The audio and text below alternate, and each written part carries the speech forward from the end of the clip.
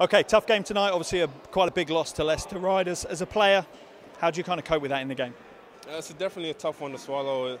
It was hard to overcome the deficit once they got going. They're definitely a very deep team, and we just struggled to keep up with them. The only thing we can do right now is come back and practice and prepare for next week.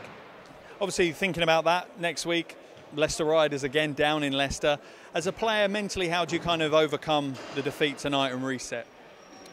Personally, I'll take this loss personally, and we'll go down to Leicester and try and get revenge, basically. With that in mind, obviously looking around the team, are there any things that we need to change as a team to combat teams like Leicester? We just struggled with the pressure today, I think. We came up against a team that really pressured us on defense, and we just have to find a way to handle that. And I think we will get to that point, but it's going to take a full week of practice to get ready for them again.